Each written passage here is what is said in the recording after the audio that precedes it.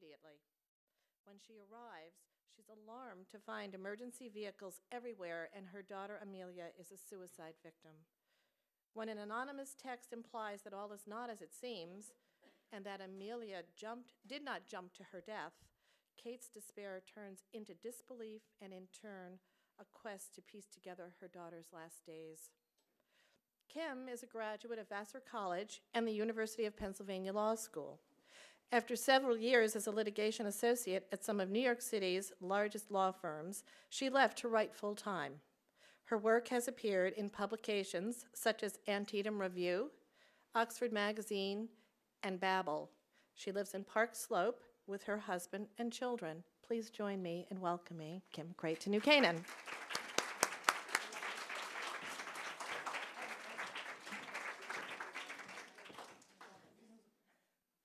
Hi, everybody. Thank you for coming. As some of you may know, this has been a pretty long road in me getting here. It involved about more than a decade of work and several unpublished novels. And I just want to take a minute before I get started with my presentation to thank some of the people that are here tonight who helped me.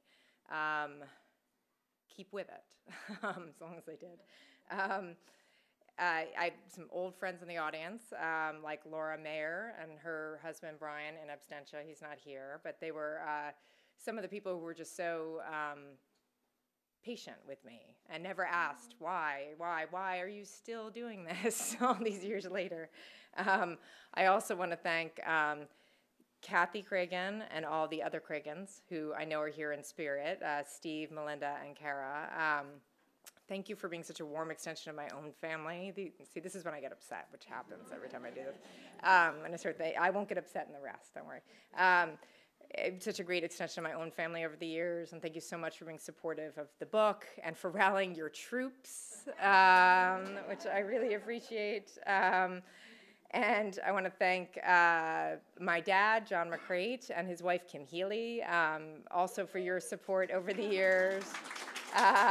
And for rallying your significant troops and helping make tonight such a success. I want to thank my sister Cindy, I don't know where she went, there she is, for also helping to bring people out tonight and to spread the word about the book. I have joked that this book has been a bit like a human pyramid scheme where I've basically made every person I know tell 10 people they know, but it's shocking it works, actually. And also, Cindy, just for being there for me, always, and I really appreciate that.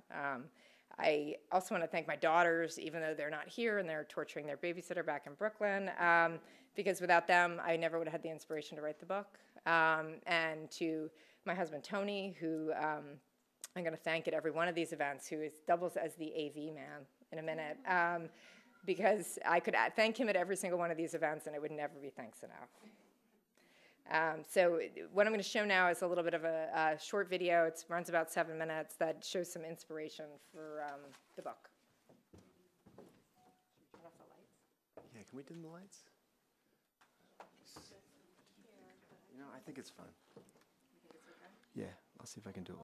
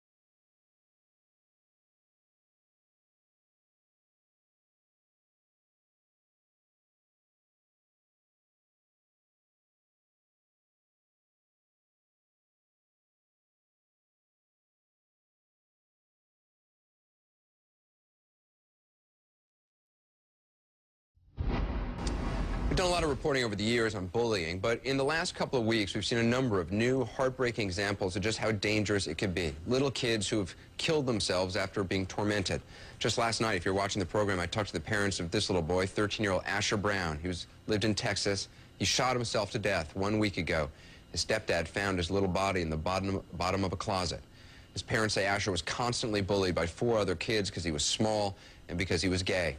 The story I want to talk about now is a kind of bullying unlike anything we've seen with little kids.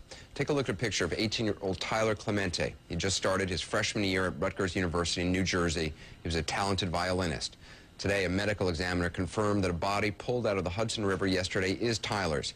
He committed suicide, apparently, by jumping off the George Washington Bridge. Now, on the day of his suicide, it looks like Clemente posted a note on his Facebook page. It said simply, "Jumping off the GW Bridge. Sorry."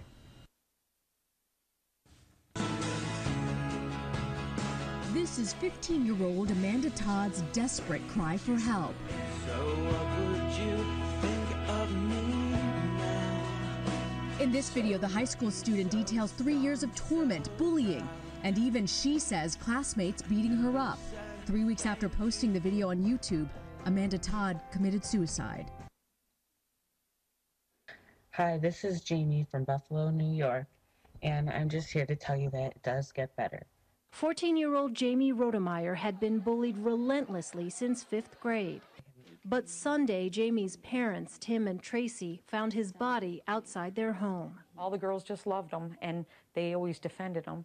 But all the boys would say, "Geez, you're such a girl. Why are you hanging out with all those girls? What are you, a girl? Oh, you must be gay." He was harassed by online insults. Because that's all you have to do. Just love yourself and you're set. But just weeks ago, that optimism seemed gone. He posted this online plea for help. "I always say how bullied I am, but no one listens. What do I have to do so people will listen to me?"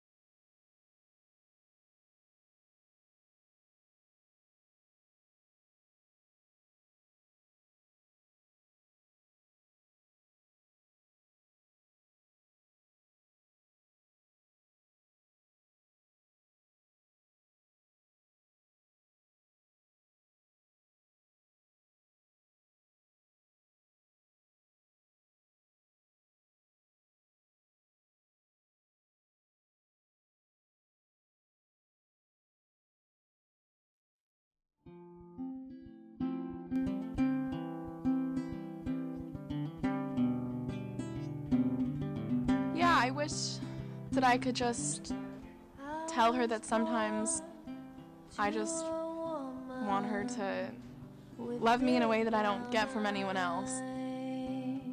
And I was raised in the country. Something I want to tell. I don't know. I feel like I tell her too much already. If you were her. I'll try to tell you less, okay? No, not really. You can always tell me anything.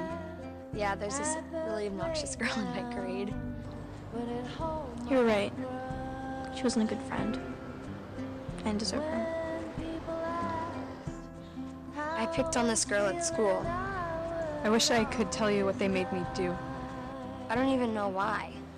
I've had sex more than once. It was gross.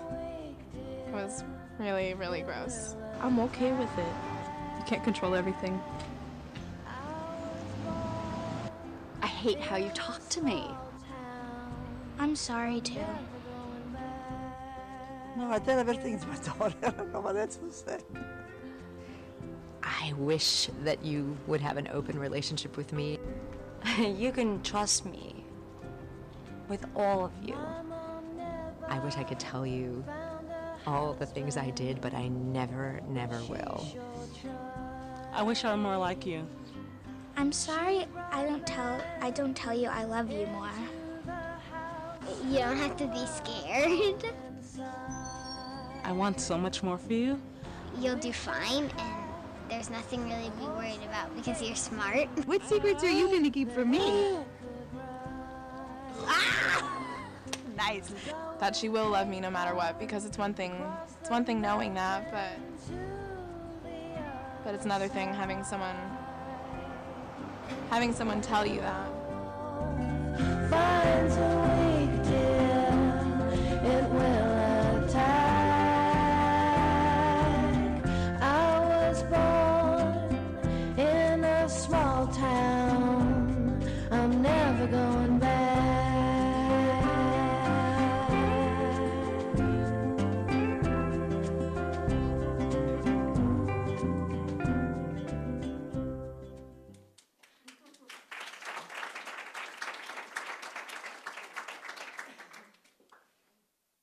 So now I was just going to read a little piece from the novel, starting at the beginning of the book. Kate, the mother in the story, she's a single mother of a teenage daughter who's really a model student in every way, and they have a great relationship, and she gets a call at work. She's a lawyer. She gets a call at work summoning her to her daughter's private school, saying that she's been suspended. So she's had to leave a really important meeting to get there. By the time the train was pulling out into Grand Army Plaza, Kate was 1 hour and 15 minutes late. She sprang off when the train doors finally hissed open, her heart picking up speed as she jogged for the station steps. Up on the sidewalk, she blinked back the brightness, shielding her eyes with a hand. She walked briskly, turning onto Prospect Park West. The two-lane, one-way street was quiet at that hour, and Kate's very high client-meeting heels clicked loudly against the concrete. The park, with its brightly hued late-October maples, was across the street on her left. The leaves had begun to fall, gathering in a thick ridge along the wall lining the park, a park Kate hadn't been inside in years. After 15 years in Park Slope, Kate still felt more at home in her office than on her own Brooklyn block. She had wanted a cozy, neighborly, open-minded place to raise Amelia, and Park Slope was certainly all of those things. But the food co-op walkers, the piles of recycled goods left out for the taking, and the tight cliques of shabby chic families gathered on playgrounds adjacent to their multi-million-dollar brownstones still felt like charming details from someone else's life.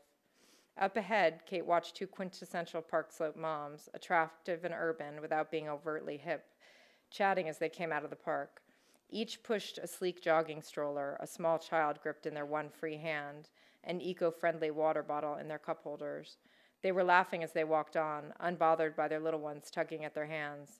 Watching them, Kate felt as if she'd never had a child of her own. Kate had always planned on having a family, at least 2 children, maybe even 3. She'd originally hoped to avoid having an only child, given her own less-than-happy, solitary girlhood. She had come to realize, though, that having an only did not actually require that she treat them from birth like a mini-adult. Kate had also assumed that however many children she did have one day, they would come later, much, much later. Kate was going to focus on her career first, make some headway as her mother, Gretchen, professor of neurology at the University of Chicago School of Medicine, had drilled into her. Career first, kids only if there was time. But her life had taken a different turn, and in the end, she hadn't wanted to take advantage of any of the options Gretchen had pressed on her to handle her unfortunate situation, because Kate may have admired her mother's professional success, but she had no wish to emulate her in any other way. Instead, Kate took her pregnancy as a sign, one that she would ignore at her peril, and also as a chance for something more. Motherhood, of course, had been hard, especially single motherhood at the age of 24 while still attending law school, but they had survived. Kate and Amelia's true salvation had been Leela, the nanny who'd cared for Amelia for 15 straight years. It was Leela's warmth and compassion and excellent cooking that had truly kept their heads above water.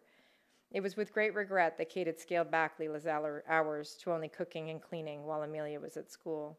Amelia had been insisting since last fall that she was too old for a nanny, and Kate had finally lacked the fortitude to fight her anymore.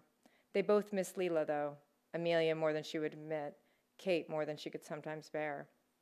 Kate paused as the 2 women with their strollers crossed the street in front of her, then followed them as they headed across Garfield. She watched their narrow hips and their yoga pants, their high matching ponytails swishing left, right, and then left. Look at all those fire trucks, gasped the one woman, stopping so abruptly on the opposite corner that Kate almost crashed into her perfectly sculpted rear end. Are they at the school? Oh, God, I hope not, the other one said, pushing up on her toes to get a better look. They're not rushing anywhere, at least. It must be a false alarm. Kate looked toward the fire trucks blocking half of Garfield Street. They were parked in front of the side entrance to Grace Hall's upper school, an ornate old mansion that looked like a grand public library. Several police cars were in front of the adjacent Grace Hall lower school, 2 brownstones that had been overtaken long ago and refurbished in a similar style. The firemen were loitering around the sidewalk, chatting in groups, leaning against their trucks. There was also an ambulance sitting there with its lights off, doors closed. If there had been an actual fire or some other emergency, it was over now, or maybe it had been a false alarm. Amelia couldn't have pulled the fire alarm, could she have? No, only juvenile delinquents did things like pull fire alarms. Whatever Amelia's mood lately, whatever that junior year abroad nonsense had been about, and however deep her sudden existential crisis about her absent dad, Amelia was not, and would never be, a juvenile delinquent. Kate took a deep breath and exhaled loudly, which caused the taller mother standing in front of her to startle and spin around. She tugged her cherub-faced little girl in the puffy pink vest closer. Kate smiled awkwardly as she stepped around them. She tried to see past the ambulance. There, on the side, was a uniformed officer talking to an older, gray-haired woman in a long brown sweater. She was walking a tiny, shivering dog and was hugging herself hard. People weren't interviewed for fire alarms. Kate looked up at the classroom windows. And where were all the kids, the ones whose faces should have been pressed up against the glass, investigating the commotion? Kate found herself moving closer. So you heard the scream first, the police officer asked the gray-haired woman, or the sound? Scream. Sound. Kate watched 2 police officers come out from the school's front door, head down the steps, then turn into the school's side yard. When she peered after them, she could finally see that was where the real action was. At least a dozen officers were gathered in a large pack, and still there was no rushing. It no longer seemed like a good sign. In fact, it was beginning to seem like a terrible one. Ma'am, came a loud voice then, right in Kate's ear, I'm going to need you to head back over there to the other side of the street. We need to keep this area clear. There was a hand on her arm, too, hard and unfriendly. Kate turned to see a huge police officer towering over her. He had a doughy, boyish face. I'm sorry, ma'am, he said again, a tiny bit less forcefully, but this side of the street is closed to pedestrians. But my daughter's inside the school. Kate turned back to look up at the building. A bomb threat, an anthrax scare, a school shooting.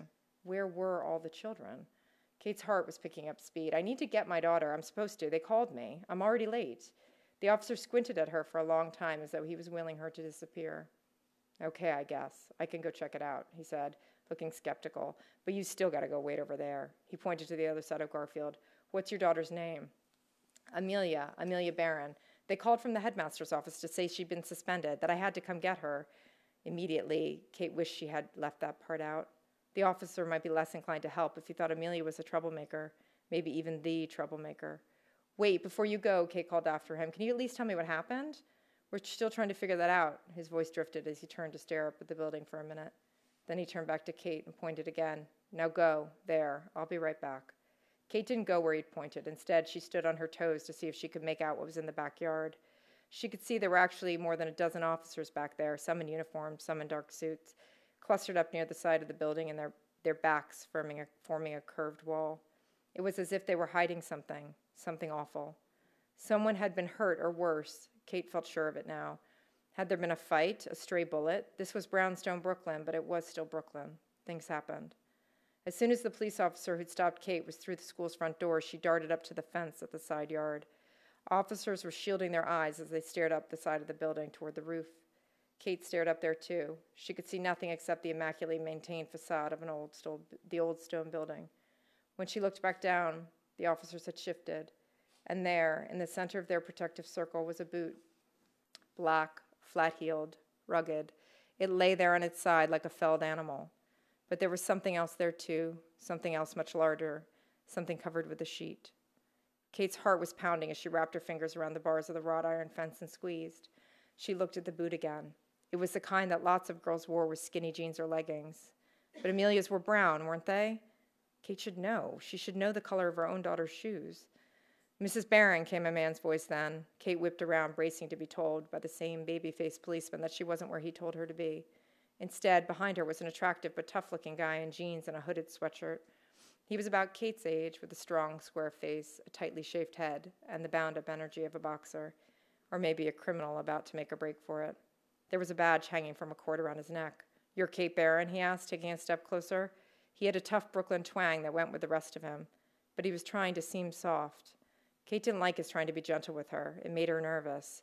Behind him, Kate could see the uniformed officer she talked to before, standing on the steps with a gray-haired woman in red reading glasses. They were staring at her. "Where's Amelia?" Kate heard herself shout. Or had it been someone else? It sounded like her voice, but she hadn't felt the words coming out of her mouth. "What's happened?" "I'm Detective Molina." He reached out a hand, but stopped short of actually putting it on Kate's arm. A tattoo on his forearm, across, peeked out from beneath the sleeve of his sweatshirt. "Could you please come with me, ma'am?" This wasn't right. She didn't want to go somewhere with this detective. She wanted to be sent somewhere out of the way where all the other irrelevant spectators were sent. "No," Kate jerked away, her heart racing. "Why?" "It's okay, ma'am," he said, putting a strong hand on her elbow and tugging her toward him. Now his voice was lower, more careful, as if Kate had a horrific head wound she was unaware of. "Why don't you just come over here with me and have a seat?" Kate closed her eyes and tried to picture Amelia's feet that morning when she happily bounded out the door. Mothers were supposed to know the kind of shoes their children were wearing. They were supposed to check. Kate felt lightheaded. "I don't want to have a seat," she said, her panic rising. "Just tell me what's wrong. Tell me now." "Okay, Mrs. Barron, okay," Detective Molina said quietly. "There's been an accident." "But Amelia's okay, right?" Kate demanded, leaning back against the fence.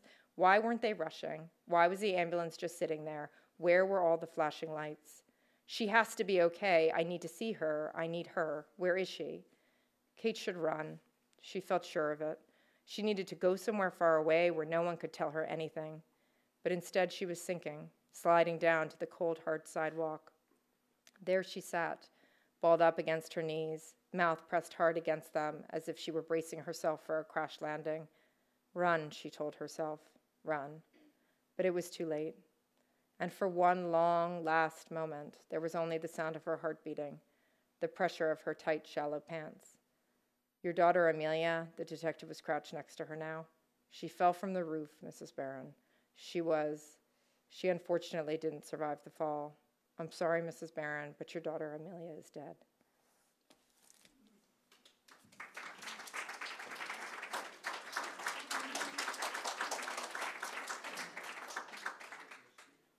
So I think I can take questions now. I didn't know if I was running. I guess I'm running the Q&A. But if people have questions, I'm happy to take them. Anybody?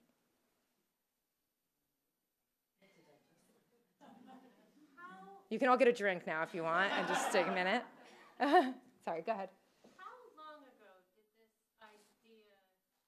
It seems so immediate, and so timely with all that's going on. Have you been thinking about this particular idea for some time? Probably just a couple years. I mean, I started writing it right after the idea came to me, which was like in 2010.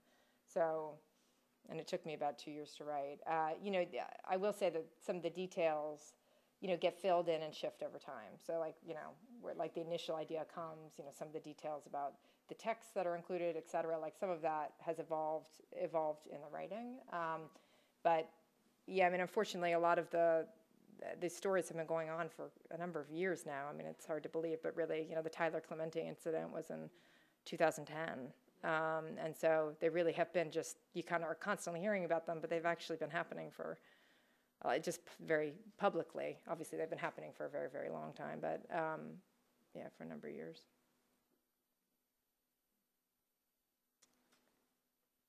I think I know the answer, but I'm going to ask Okay.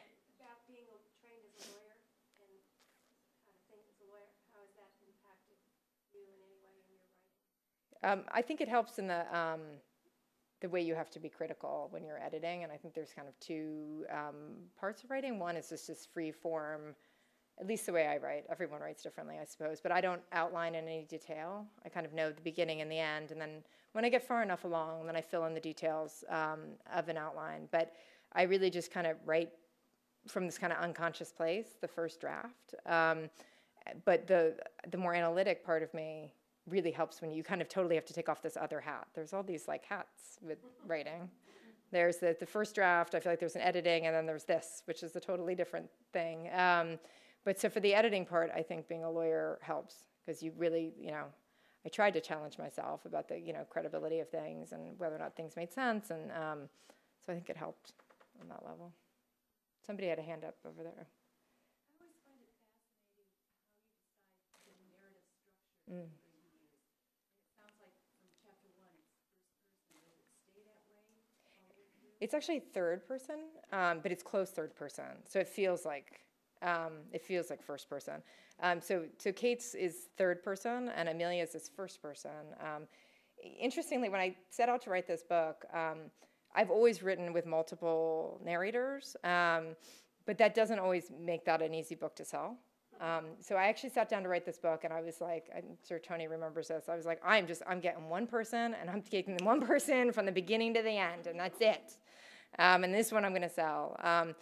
And I sat down with Kate, and I was going to write it all from Kate's perspective. But then I was like, who doesn't want to go to Amelia's school and like be with Amelia? Like, I just was like, yeah, I want to go be with Amelia, So I felt like as a reader and as a writer, I added her voice second. She's in the first person, and part of the reason why I did that was because she's not alive. I mean, in the sections you're reading it, they're in the past, so she is alive in those moments, but I felt like it helped with the immediacy of her sections for you to be brought closer to her, because you have to kind of get over the fact that she's, as a reader, she's not alive. But I think you forget as you're reading the book that that's the case, and I think that being in first person helps that. Yes. So when I was in high school, my high school writing teacher said, "Write what you know." Mm.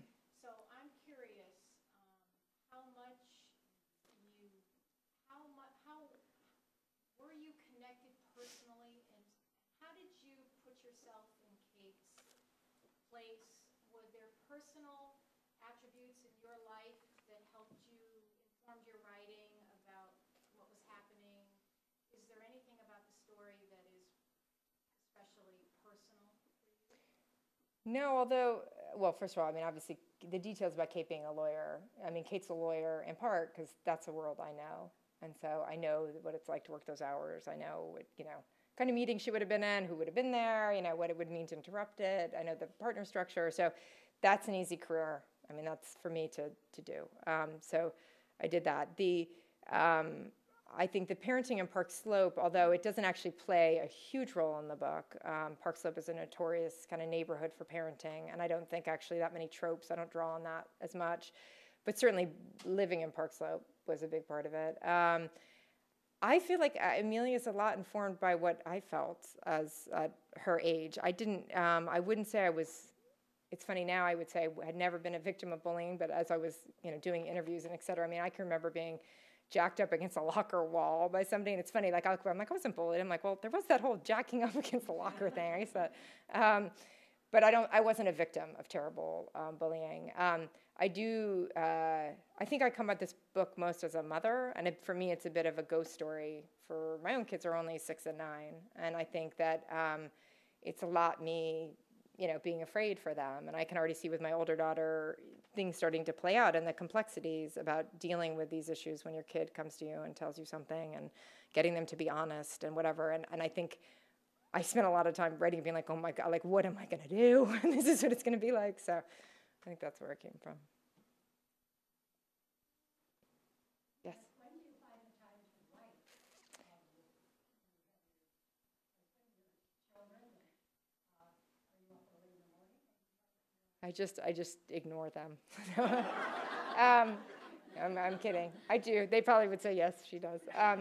No, we made a commitment a long time ago to treat my writing, even in the very long, lean years where I hadn't sold a book, to treat it like it was any other job. And I think that's really critical, whether or not you're trying to write on your own now and get somewhere. I think you have to really treat it like it is a job. And in fact, the reality is a lot of the world won't treat it that way.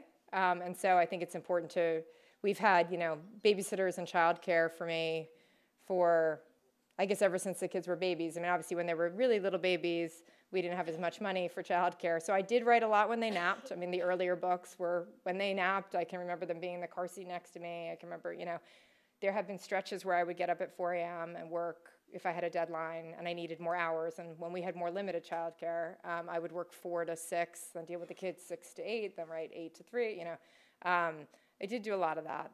Now it's easier. They're in school and I have them in after school, so now I get to work 8-hour days, and so, but I do think it's critical to make it a real job, because it is,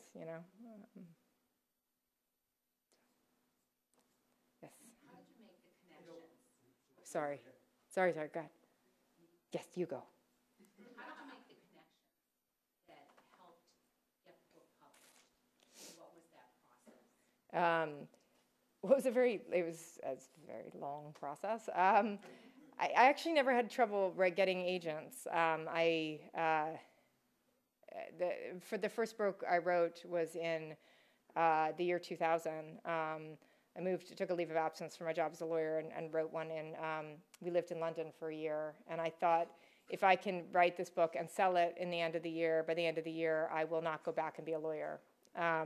And so I did write the book, and I had never written a book. I'd never published anything. I'd never done anything. But I knew that I thought I wanted to be a writer. And so I wrote the book in the year, and that agent a friend helped me get. She's a friend from law school, was an entertainment lawyer, and she passed my manuscript to him. But I did just write cold letters. I wrote a lot of cold letters, meaning I had no introduction. I just wrote them. And he represented that first book. But that book didn't sell. Came close to selling, did not sell. So there was a second agent. That one I just got through mailing letters. I mean, there's a process, like all these things. You mail a letter describing your book, and if they like that, they say, okay, send me a chapter. And then that takes like a year for them to ask that. And then it takes them like a year to read your chapter. And then they ask for, okay, send me half the book. And then if they like that, they said, it takes forever. The only good news about that is if you start another book, which is how you end up writing 5 books without selling them, because you're like getting an agent for that one, and then you're waiting. There's all this waiting involved in the process. The agent who sold this book is actually my third agent, who I also got. The funny story about her was she took me on with my last book, which did not sell, but I only had half of the book written. And I had lost my previous agent. She decided that wasn't a book she could sell, so she said, let's part ways. And so I started querying. You call it querying people, and I my agent now is a woman named Marlee Rusoff, and her website said very clearly, do not send me unfinished material, do not send me things that's not been critiqued. It's a very do not, all these things do not. And she's a very, very good agent. And I was like, oh, whatever, I'm just gonna send it. And she's not gonna call me anyway. It was like, whatever. It was among many things I did. And I think I had like 5 or 6 chapters of the book at that point. And 3 days later, she called, which never happens. And she said, she wanted to say how much she loved the book. And she goes, you have to send me the rest. She's old school, so she calls. She doesn't use email. And she said, you have to send me the rest of it today. And I was like, oh my God, this is the woman who said don't send her something. So I had to say, I was like, there isn't anymore. That's all there is. And now you're going to yell at me, and we're never going to talk again. But she didn't. And she said, okay, well, hurry up and finish it, And so I did, and she, again, that book didn't sell, but she stuck with me, and this one did, so. Yes? What was the research process? It was researching, teen behavior online. There's looking at the news accounts of these various events. I would say the school in here, as well as the events, are kind of an amalgam of many different things, There was a New York Magazine article about, things kids are doing with their phones, sending suggestive photos, et cetera. That was a piece of it. I mean, I kind of, pieced together a bunch of stories and then gave them my own spin. So, but there was a piece about talking to local teenagers. I grew up, I went to a private school, but I went to a boarding school.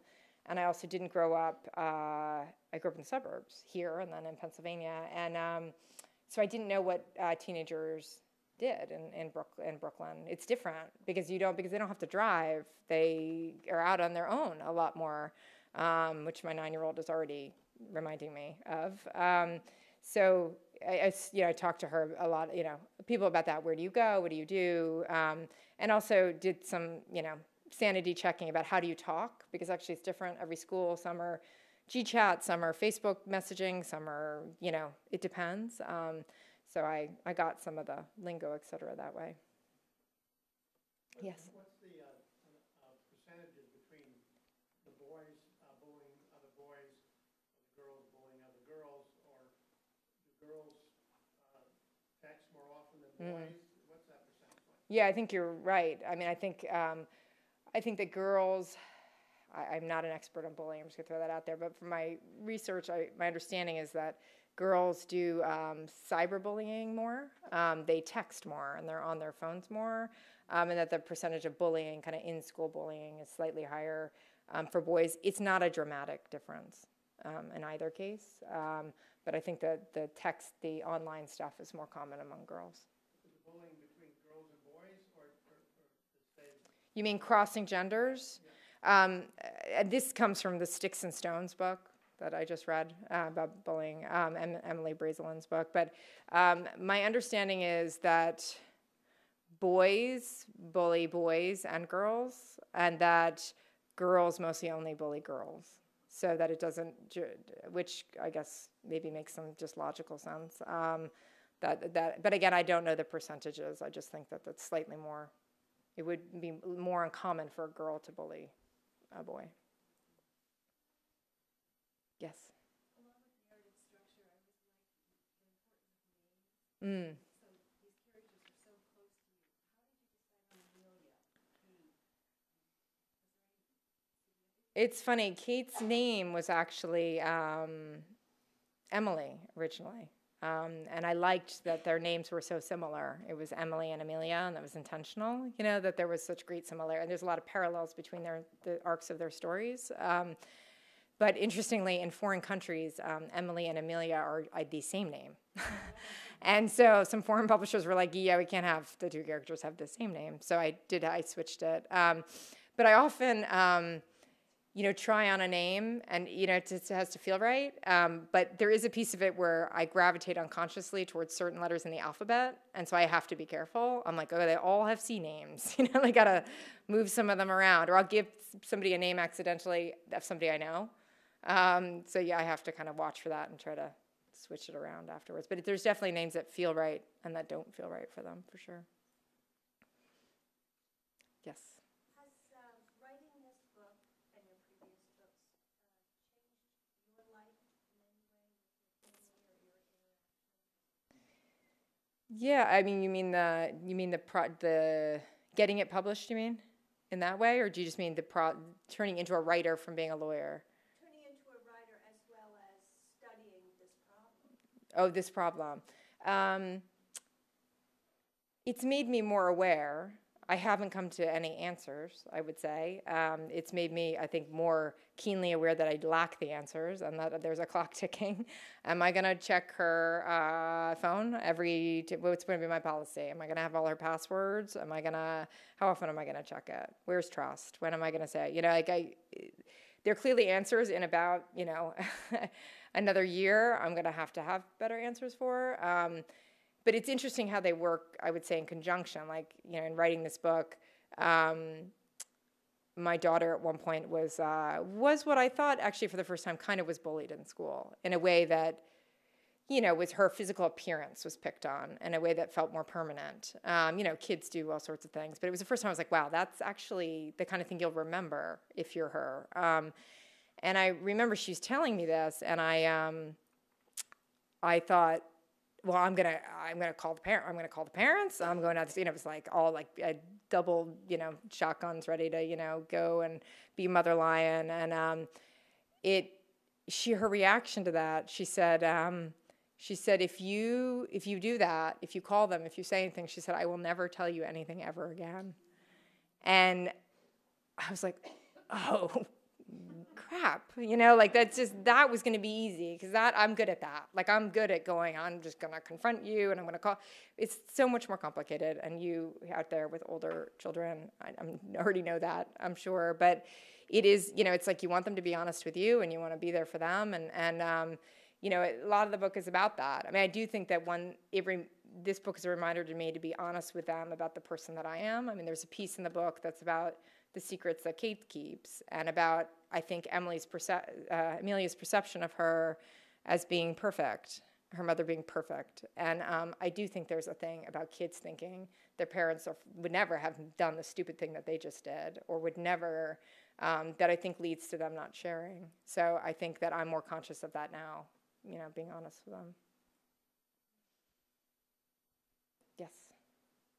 Did you find it all when you were writing it that you thought the story was going to go in one direction and it ended up going in a different direction? Did it take on a life of its own, or did you really kind of direct it the whole time? No, it definitely takes on a life of its own. I think one of the most interesting things about writing is the kind of trail of breadcrumbs you leave for yourself, that you make something happen that seems inconsequential early on, and you get to the end of the book and you need some thread to link something back, and you're like, oh, that's why I did that, you know, like, and you can look back. And so there is a piece of it that part of it writes itself. And that to me is the kind of magic of the whole process, because you can't make that happen. And that's why you have to kind of just be unfettered. But there's again that editorial part where you do have to, you know, this is, you know, it's not like this was the first draft, you know, I mean, the story had a different, not a fundamentally different shape, but you know, the very first version of this book had a different story arc in one of the spots. And so, you know, I feel like it's a bit like shaping something, you know, over time.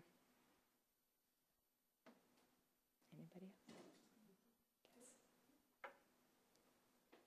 Yeah. Your other two books, you said they didn't sell. Yeah. Are you going to work on them anymore and try it again?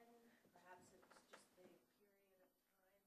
Yeah, I mean, I don't think it's a period of time. I think they weren't good. No, it's not that they weren't good, but my writing certainly evolved over time, and I think that they weren't complete. Like the very first book I wrote, I think had a germ of like this amazing idea, but it was missing half a book that I realize now, and I kind of termed that like it was very literary, but it wasn't literary, it just wasn't finished. You know, like there's a difference. There's great literary works that aren't story-driven. My books are story-driven, and thus they need to have the whole story there. So I think I could go back and make those books. I could revise them and make them really strong, great books. But at the same time, you know, what tends to capture my imagination is stuff in the news. And so, you know, I'm like, well, that would make, you know, it's like, I'm interested in finding out what happens as I write the story. So I'm like, do I really want to, you know, revising's a different process. So it's kind of nice to go into something totally new and, you know, create it. So, yes. Since you've written a novel about kids, what do your girls think of this whole process, your novel? Well, my 9-year-old really wants to read it. Yeah, no, she definitely wants to read it. And in fact, she did pick up, we have boxes, you can imagine, boxes of the book. And she picked up the book and read what is the blog entry, which is the first entry, and was like, I cannot believe you wrote down all those bad words, was what she said to me. I was like, great. So anyway, but they know what it's about. I mean, the basic outline, you know, the girl might have, you know, so it was the first time I had to say suicide. I said that she might have killed herself, and I waited for kind of like, and they were like, oh, I mean, you know, just in that typical kid way, like, oh, I guess that's the thing that happened. So they don't know, and they do know that bullying is a theme of the book, but they don't know anything more. I think they're, you know, right now they're over it. As my 6-year-old said the other day, my phone went on and I had something on there with the screen of my book came up immediately, and she said, that is just everywhere. Like, make it stop. So, you know, like any parent's job, I think they're over it. Although, you know, my 9-year-old, I think, would love to be a writer, and it's very cute, and she's always she wants to do a middle school series with me, to write a series, and she's always starting various stories, and I think that's very cute and exciting, that she sees that as a legitimate thing to do, you know, like, oh, she's like, yeah, so I'm just going to publish a book. But I think that's nice, so. Sorry, did you have a question? Yeah.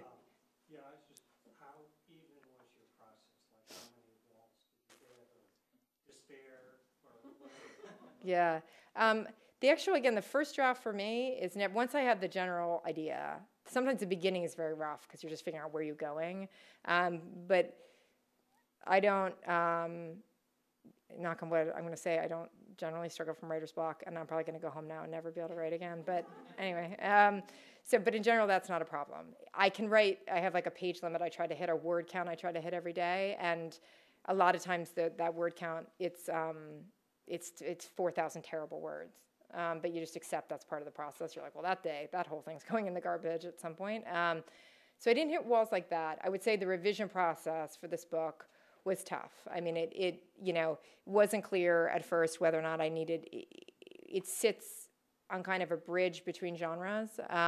It is an adult book, but there's a young adult voice, and that can be a tough sell. So there was some question about whether or not I should make it into just a young adult book, if I should take some people really, really, really love the voice of Amelia, and thought it should just be a young adult book, but I felt really strongly for me that the book was about motherhood and that Kate's voice was critical to making that point. So there were moments of despair. They mostly came in the revision part, and waiting to see if it would go. Yes? Do you know the process of, why a book might be chosen to have a movie made from it? Yeah, I mean, part of it's obviously sales.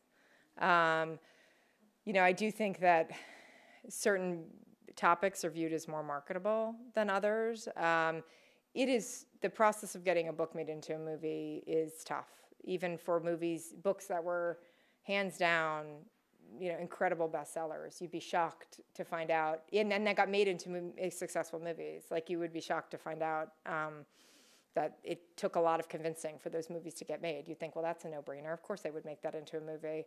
But it's, there have been wildly popular books like The Lovely Bones that don't necessarily translate into profitable movies. I didn't see the movie myself. I read the book, but I don't think that the sales didn't necessarily meet the book's expectations. So I think people are wary. I think that film studios are wary, certainly, of dark stories. I'll say that from experience. The Hollywood likes either an action movie or a happy ending. So so it's a lot driven by profitability, like anything else, unless you go to an independent direction. Is this book available on Kindle? Yes. What's your next book's topic? It does have a timely subject. I'm not going to disclose the actual topic. I'm too superstitious, but it is a similar vein. It's like it's a mystery. It's kind of dark, but it has a deep emotional. It's current. It's like has to do with kind of topical issues again. And one of the characters from this book plays a supporting role in that book, which links them, I think, kind of nicely. And yeah, so I'm at work on it though. So yes.